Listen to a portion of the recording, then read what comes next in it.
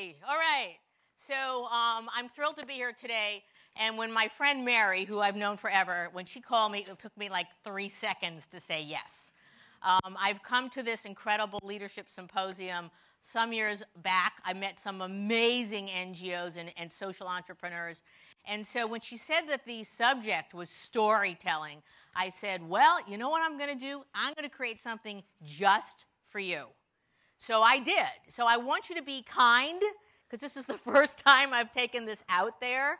And here's what I'm bringing to you. So I want to stimulate your thinking on storytelling. I will say, like, why storytelling is important, but more so, how do you do it? And how do you do it when you don't have a lot of money? How do you do it maybe you entice an agency to help you out? How do you do it when you might have an intern or somebody to help you? I'm going to give you different types. I'm going to show you great examples. And then at the end, I'm going to mention something that I worked on that's available on the internet, and it's going to help you also with some of the video production that you do. So why don't we get started? I got it. Barely. Okay. All right. So, all right. How many of you are familiar with the Bat Kid story? Yeah, okay, lots of you, okay. So at the beginning, I'm going to have something that's a real stretch. And at the end of this, I'm going to have something that's a real stretch. And in between, I just want you to see yourself in there. I want to make sure I see pencils and pens or iPads or something, taking notes, because when you get that spark in your idea of how you can build off these ideas. So let's just talk about Bat Kid. Bat Kid was created by the San Francisco chapter of Make-A-Wish. And as well, there was a group of girls called the Clever Girl Collaborative, a really small firm who said, you know, if we add social media to this, not only can we really make this big, but we can also help to build our brand. And so let's take a look at Bat Kid. My name is Greg Sir. I am the Chief of Police for the San Francisco Police Department, and this is my city. My sworn duty as Chief of Police is to do the right thing. Not some of the time, not part of the time, all of the time. And today, the right thing to do is to call Batman. I'm betting my chief star on it. With live breaking news. Good morning, everyone. I'm Ahmed Dates. We begin this morning's broadcast with breaking news from San Francisco's Hall of Justice. Police Chief Greg Sir called an impromptu press conference where he issued a very urgent message. Gotham City needs you, Batman. This is Police Chief Greg Sir, only hoping you can hear my voice. It's critical that you call me right now. We have a damsel in distress. But that's just the beginning, Batman. Just the tip of the iceberg. You have to call me. It's urgent. Please, Cape Crusader, we need you. And bring the Bat Kid.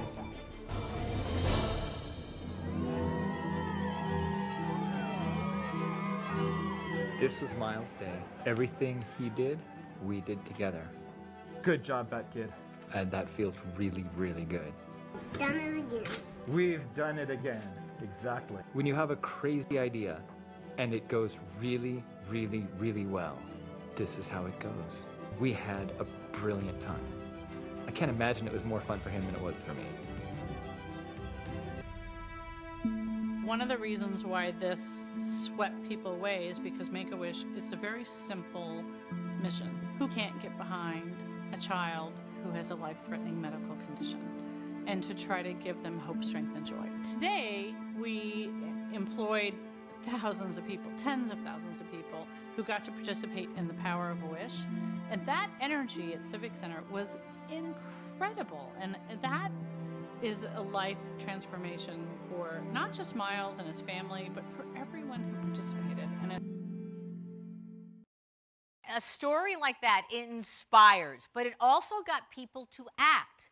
There were over tens of thousands of people in San Francisco that truly came out for that amazing event because people want to feel good about things and get involved.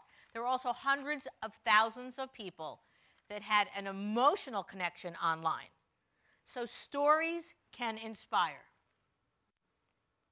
So why storytelling? Why is this important today more than ever before for your organization? Well, the first thing is that we live in an interconnected world. So you can't just push something over here. There are porous frames that information flows 24/7 around the globe instantly. You can't control it, but you can get part of it, become part of it, and get the momentum and the wind at your back. But there's other reasons, and this is not surprising to you. You have a lot of competition, and you want to raise money. You want to bring in volunteers, you want to bring in supporters because you want to deliver on your missions. So you've got a lot of competition. So you need to find those stories that can bring people to you like a magnet. The third thing is Generation C. Now, has anybody ever heard of Generation C? I've got something new for you. You've heard of Gen X, Gen Y, Boomers, etc. Generation C is a new generation. It's not about the age of this generation. It's about what we do because we constantly crave content. And we find content that we really like, we share it, we curate it. The interesting thing about Generation C is that while 65% of Generation C is under the age of 35, 35% is older. So this is not about age, it's about how we engage today. And then the last thing, and this is something that Edelman has been talking about for a long time, it's called the media cloverleaf. And the media cloverleaf is how information, so if you put out a press release, that's in the, you would send it to, for example, traditional media is a yellow one, and that might be print or broadcast or such. Or you might put it out on a social media channel. That's the lower one on the right. Or you might send it to hybrid media, Huffington Post or CSR Wire. Or, yeah, thank you, yes, my buddy's there. Or what we're talking about today is the blue part. And by the way, I'm going to make a little custom, like 5 or 6 slides from this. I'm going to give it to Mary, and then they can send it to you. So don't worry about this, because it'll look better when you get it. Okay? So your own content. You're a content creator. That's the blue one. And so what you want to do is you want to find a story. It needs to go into one of these clovers, but they amplify and they reverberate. Because what you want is in the middle. You see that little eyeglass? You want amplification. You want to get higher in search. So it's not just writing a press release. It's not just tweeting something. It's how these things work together. That's why when you have a great story, you get massive amplification. Okay, so there are 4 ways that I want to talk about in terms of how do you distinguish yourself. The first is create a powerful brand. And for those of you who don't know, I spent 2 years with some colleagues writing this book. And everybody said, why don't you write a corporate book? I said, no, I'm going to write a not-for-profit book. This isn't about the identity like the pretty mark. This is about how you build a focused and powerful brand. Because to tell your story, to get the right donors, supporters, and volunteers and sponsors engaged with you, you need to be really crisp with what you stand for. Because there's a really evil thing lurking in front of all not-for-profits, and it's called scope creep. Right? Well, this one's going to get, yeah, scope creep. Well, I started doing this, and now I'm doing that and doing that. So this is how you do it. It's really, really simple. It's called the head, the hands, and the heart. The head is, what do you do better than anybody else, singularly focused, rational. The heart, it's not about you. It's about creating a very large umbrella and inviting people in. It's emotional. And then lastly, it's the hands. How do I engage? In many, many different ways. Let me show you a couple examples. UNICEF lost their way. It's a case in the book. What were they? Christmas cards, trick-or-treating? I have no clue. They went through this whole introspection. They had some experts helping them from their board. And they said, what do we do better than anybody else? We save children's lives, especially in the developing world. And by the way, there's 26,000 children that die needlessly a day. When this started, this campaign. We want that to be 0. Believe in 0. And when they spoke with one voice, it was miraculous. Who came behind them? Who partnered with them? It was an amazing story. But you're saying, hey, I'm not UNICEF. I'm a smaller organization. So let me show you another case from the book. A case called Admission Control. Admission Control was a small group of individuals in Austin, Texas. And they basically said, we're going to take underserved kids, and we're going to teach them, we're going to mentor them, and get them into college. Okay, admission control. So, well, here's what happens. Somebody would call, and they'd answer the phone, admission control. am I calling NASA? Somebody hung up. I think I'm calling NASA. Their name wasn't what they did, and they had a very fuzzy brand. They went through their own very simple discussions, which is very helpful to do that introspection. And they said, what do we do better than anybody else? We get kids to go to college, and we forward them in their lives. College forward. Look at the numbers in the fundraising that when they had a crisp brand that they grew by. So this is something I think every single one in this room needs to do. You need to really focus on here and not let that little things on the side really pull you off of your focus. So now once you've got a strong brand, hey, let's get ready, set, and story tell. There's 3 types of stories that we really like. Your origin story about your founder, and I'm going to show you some examples of that. The people you serve. Talk about them, not you. If there's anything that you learn from this meeting, it's not about you. It's not like, well, we raise this many funds and we have this many volunteers. No, N-O. And not even like, well, 1 in 5 children are food compromised. I mean, hunger is really important, but don't talk the numbers. Talk the emotion. Talk the people. And last, who are your supporters? Who are your volunteers? Real people, real names. Grab them at the beginning. That's why you'll get these slides sent back to you. Be emotional, evoke anger, happiness, tension, and we'd like to have a happy ending. And so let's take a look at some of these examples. The first, how many of you know Donors Choose? How cool is Donors Choose?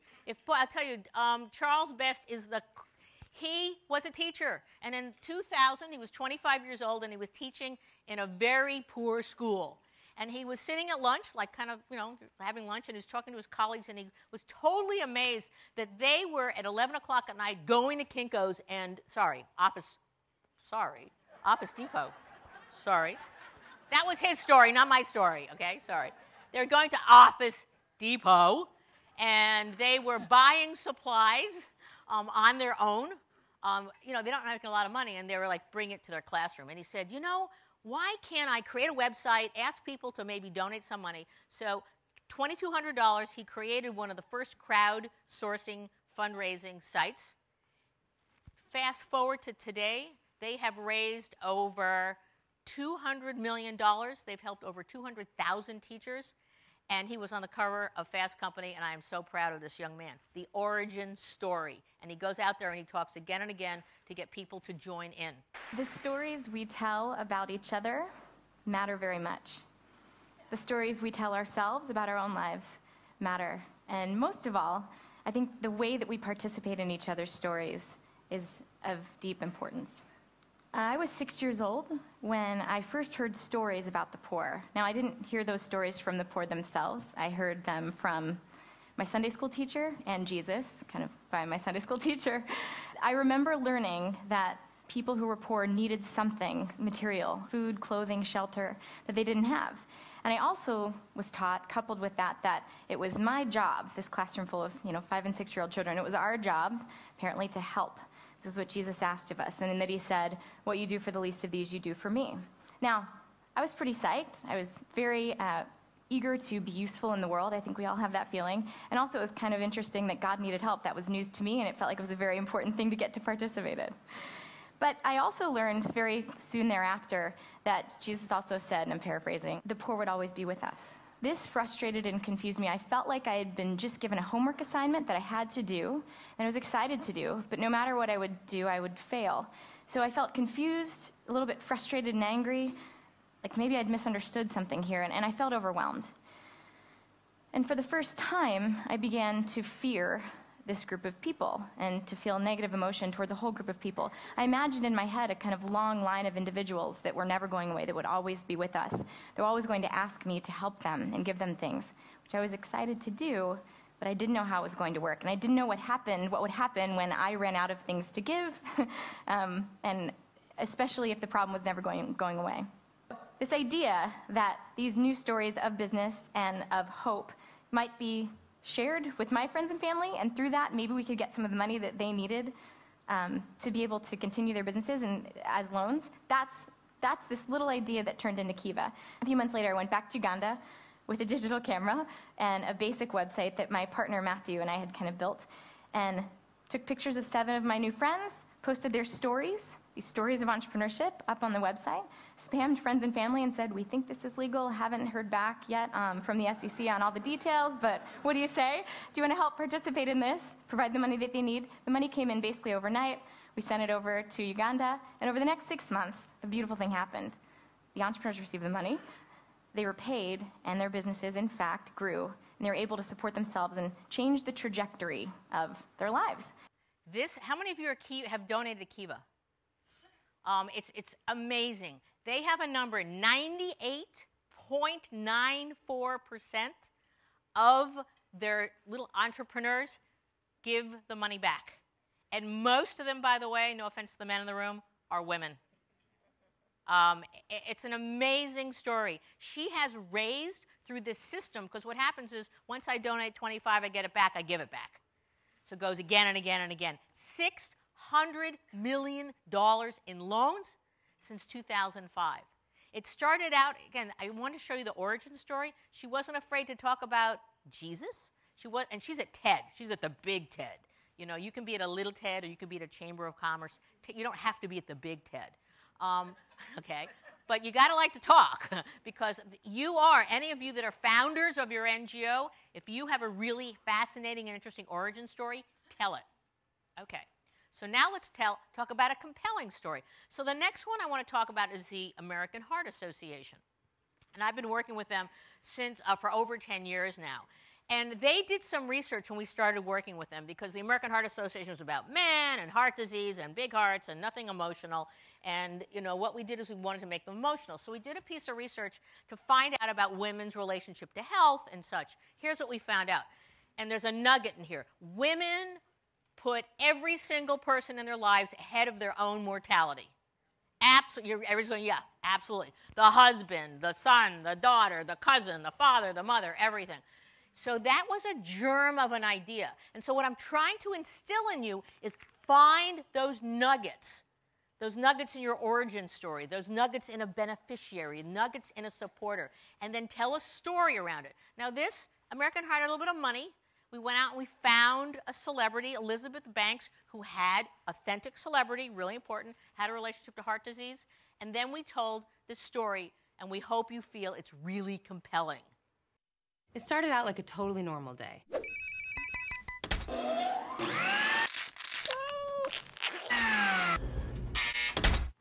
Mom! Okay, move objection deadline to the third line after survey. Oh, honey, for when you always use the verb estar. What are you doing down there? Did you finish your breakfast? Ow. Whew. Don't hit your brother. Honey, you have to eat something. Here. Okay, 5 minutes to carpool. Where's my coffee? You okay, Mom? Oh, I'm fine.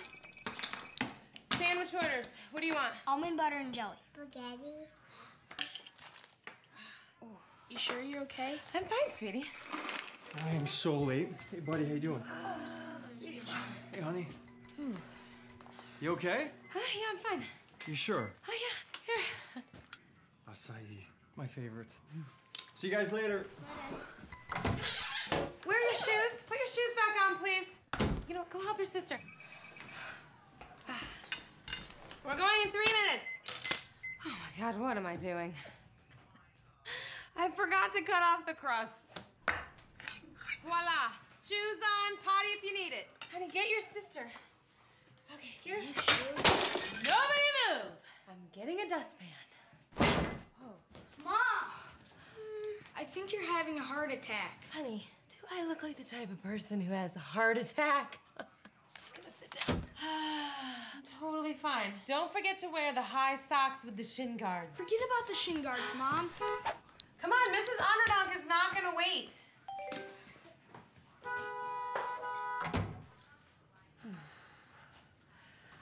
Whoa. Okay. 9, 1, 1. Hi, sorry to bother you. I think I might be having a little heart attack. Nothing really, just some nausea, tightening of the jaw, dizziness, shortness of breath, muscle pain, achiness, this terrible pressure in my chest. Oh, really? They can be here in how long? 2 minutes. Can you make it 10? I thought I had gas. Turns out I was having a heart attack. Heart disease is the #1 killer of American women. So now I take care of my heart, and I tell the women in my life to do the same. Sounds great, by the way. That's nice, sweetie, but that's not my heart. That is.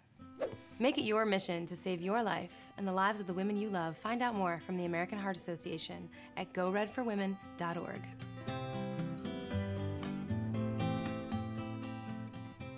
So you can see that little data point.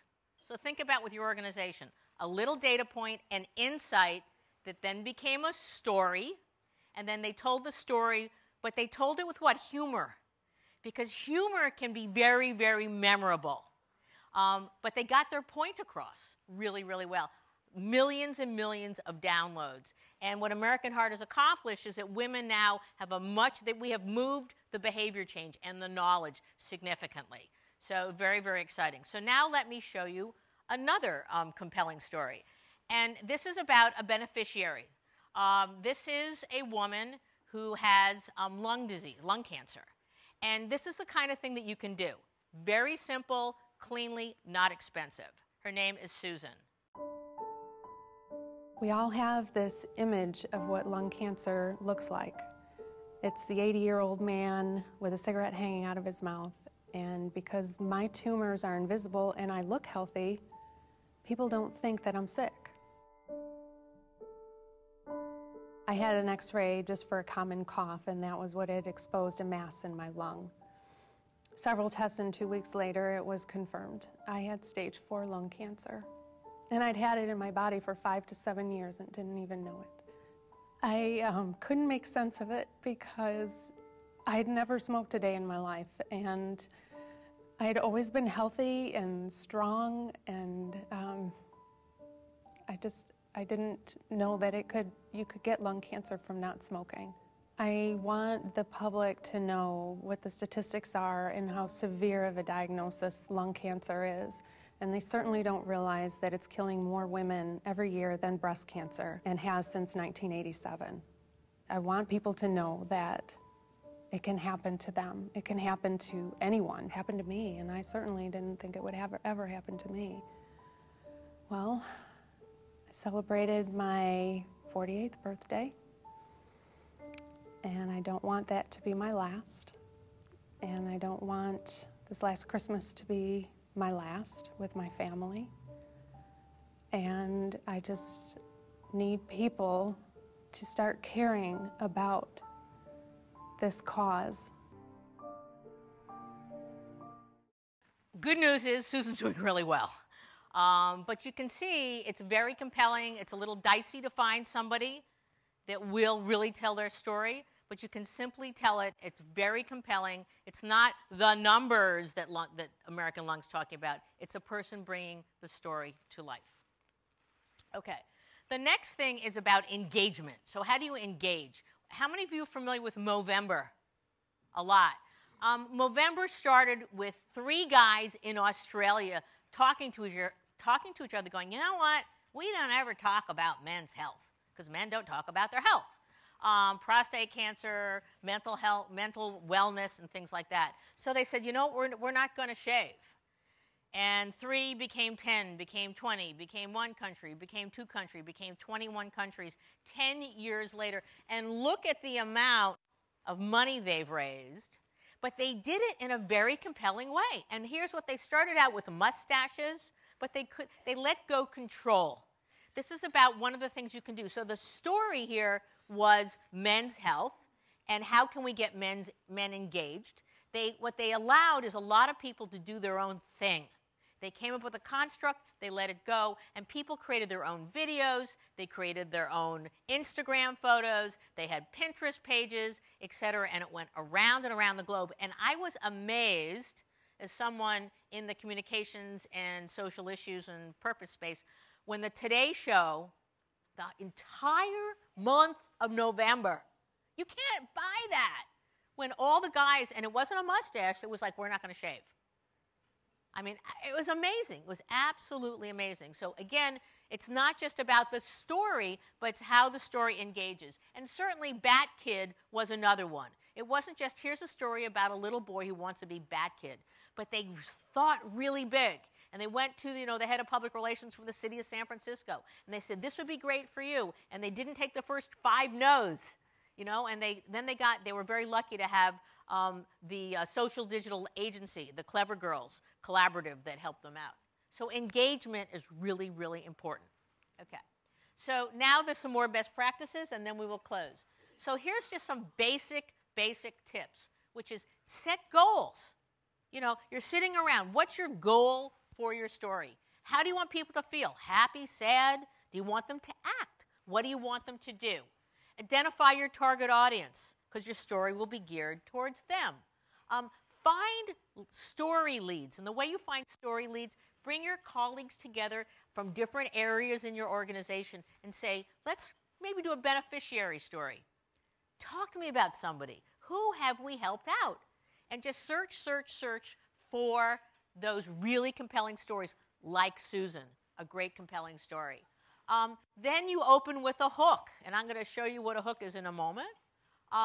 Overcome adversity, solve a problem, have a creative solution. But these don'ts are really important. It's not just about the organization. Do not do that. And don't give a list. Here's the things we do. That's our story. It's not your story. And don't use the numbers. Talk about people and things happening to people. So, again, I brought this slide back because I want to say again, focus on real people. Tell their names. Grab somebody at the beginning. Evoke emotions. So I want to talk to you a little bit about this one. There's a website called everydayheroes.com. It's a beautiful website because you know what? This isn't just about telling stories in video. It's about beautiful photos. So this website, by the way, it's about individuals telling their stories so they can fundraise. So there's a design here. So the website has the design. But I want to tell you the story about Emily and David because words, beautifully written, tell stories. And here's the opening hook. Emily Gann and David Wolf were high school sweethearts. Got me. More than that, they were the kind of couple you rooted for. Got me some more. Madly in love. Oh, now you got me. Okay? And full of life. They couldn't wait to make plans for the future and thoroughly enjoy every second. But something really bad happened. David started having really, really bad headaches. And what they found was that at the very young age, he was about 23, he had a malignant brain tumor. And Emily was just beside herself. After Dave was diagnosed, she said, he never let cancer define who he was. He always lived every day to the fullest. And Emily said, I got to do something. So she decided to, run 10 miles and got some friends to give her money. She raised $500. And then she ran more miles. And then she got more friends involved, et cetera, et cetera, et cetera. She did not want to let the disease describe and take over her life. And she loved David more than anybody else. Unfortunately, a year later, he died. And Emily often struggled with her decision to fundraise while Dave was experiencing cancer in real time, since it amplified the emotion she was experiencing tenfold. However, she found that the incredible outpouring of support often powered her through her darkest days. Emily said goodbye to David in April 2013, but she will never fully lose him and will never stop loving the man who inspired her to give her all. The written word, a photo, a love story, a tragedy, and somewhat of at least a melancholy happy ending. Don't forget the written word. Don't just get stuck on video. Okay, photos. I would be not a good leader for you or a presenter if I did not bring Charity Water to the table. Charity Water is seen as one of the foremost marketers of branding in this space. This is their Instagram page. They get really great photographers to go out into where they've got their recipients and their water projects, and they take beautiful, beautiful, beautiful photos. They have over 200,000 followers on Instagram. Yeah. Yes! I've accepted. I'm going to college. It's official. Yeah.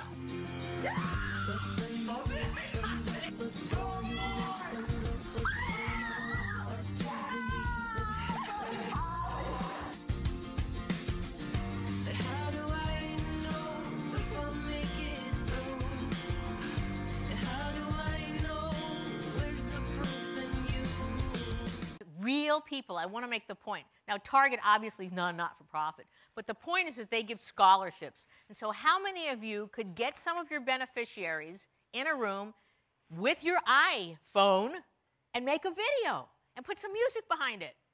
That's why I wanted to show that to you. That's kind of grainy, but it's so visceral. It's so real. And so you can do that, and you can put that as your own content up on your website. You can make it shareable. You can put it on your Facebook page. So again, it doesn't have to be the quality of what, every little, a little heart attack is. It can be that way. So again, I don't want you to think that this is over what you can do or that you can't pay for it, because that is like basically barely cost anything. Okay, the last story I want to show you is sometimes you gotta be outrageous. The not-for-profit I'm going to show you is a little teeny tiny library in Troy, Michigan. And they had a big problem. Now, they had a few people from the library got together and said, because the library was going to be closed. And they said, we have to come up with a solution. So I'm going to show you the solution. Now, this was done in kind of graphics, so that's a little bit of a sophisticated level. But I'm sure you might be able to do that if you got a really smart young person that just got out of communication school to help you out, or an intern that wants something great in their portfolio. But take a look at this, because I want to give you, in my parting here, I want to give you the license to sometimes be outrageous, because what do we know about Generation C? They want to share. They want to curate. So let's take a look. There once was a library, a beautiful, busy, award-winning library. Unfortunately, times were hard. The city of Troy, Michigan no longer had enough money for its library, so it scheduled a vote asking the townspeople to approve a small tax increase. This angered an anti-tax group known as the Tea Party. Well-organized and well-funded, they started posting Vote No signs, mailing flyers, and making noise. They dominated the conversation, changing the topic from library, books, and reading to taxes, taxes, taxes. With no money and an election less than a month away, the library needed help. They needed something attention-getting, audacious, maybe even vile. So we decided to form a group of our own and started planting signs around town that said, "Vote to close the library August 2nd, book burning party August 5th. The idea of book burning is bad enough, but gleefully making it a party, well, that angered people enough to send them to our Facebook page.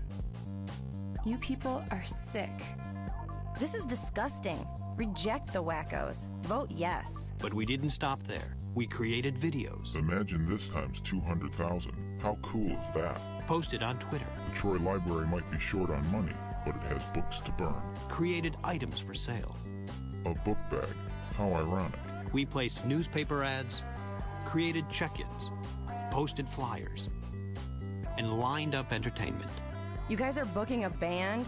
People became enraged. Why would you burn books, idiots? This is horrible. Cheap imbeciles. What the is this world coming to? We should burn your signs instead. Complete and total this idiots. Is really Shut this bitch down. Jerks. They posted their own links, shared with friends, debated the merits of libraries and the audacity of burning books.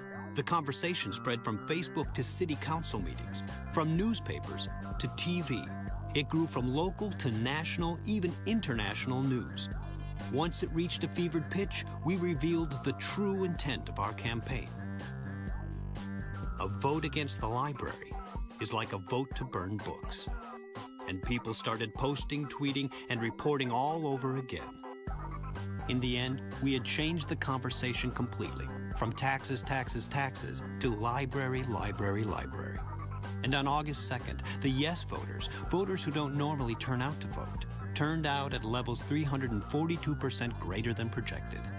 And the library won by a landslide. The town's library, its beautiful, award-winning library, had been saved. Not every story at the library has a happy ending. Fortunately, this one did. So, again, I put all of this together for you because I expect, okay, because I put my hard time on this, that I want you to take one or two little nuggets away from this today, and of course all your conversations. You all have great stories to tell. So you got to start with what? Your core brand. It has to be sharp. It has to be focused. You can't tell the stories on the edge. Tell the stories that reflect the center of your brand. Then you tell them with what? Real people, emotions. You try and grab them from the beginning. You can be outrageous. That is so outrageous. Book burning. But think about it. And that wasn't created by an agency. That was created by a few people getting together with 1 month to go with no money. And the power of social media and a great idea. So you all can do it. And I'm thrilled that I got the chance to be here and to help my good friend Mary. And go to that, find that In Focus, which is online, and we'll send you a little bit of these slides and such so they can help you out. And you have a great symposium. So thank you very much.